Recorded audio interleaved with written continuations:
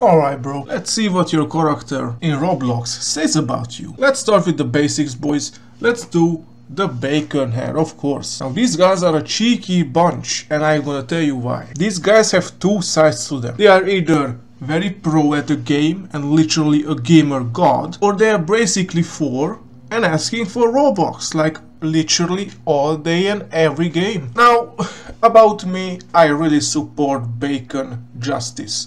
So just put it down in the comments, hashtag bacon justice, if you support the poor bacons. Alright, the next one we should probably do the bacon girl.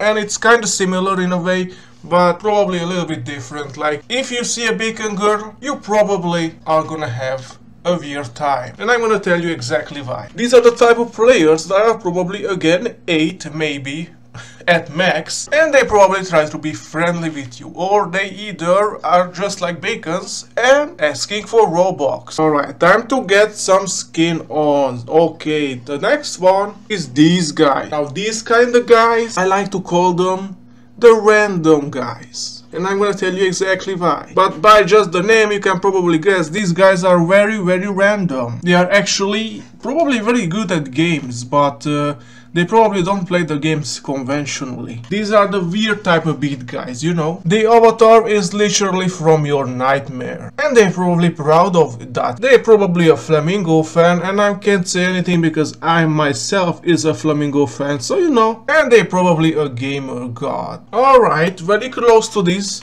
category is the next one, the air throw troller. These guys are again probably Flamingo fans. These guys are probably much more toxic and they can play business with you. They either scam you, they either troll you, or they either exploit the game. So overall, if you see this guy, you're probably gonna have a weird or bad time. And the weird is the good scenario. Alright, let's do the next one. You probably hear this type of people before, the sun cream eaters, I like to call them, and I know it's not original name. These type of people again are very weird, probably very edgy. They probably have a main account where they are rich and they just literally, I don't know why they play this second account. They probably have something to hide. Now what that is, I don't know, and we probably better not know. Alright, let's see the slender girls. They are probably a 14-year-old girl. They kinda either are very dismissive or they are very toxic. Now I seen a few good slender girls that are nice, but most of them are not nice, so you just better prepare for that if you see that kind of person in your server. Now comes the edgy boys. Now the slender boys, they are a different type of breed, but the edgy boys are different as well. Or maybe they are just hiding that they are just average. Now most of them just trying to be edgy, so they're probably just an average guy. But if there are an edgy person that's actually edgy, you're gonna see, because they're probably a gaming god. Alright, now comes my favorite type of person. These are the full-on rich looking kind of guys.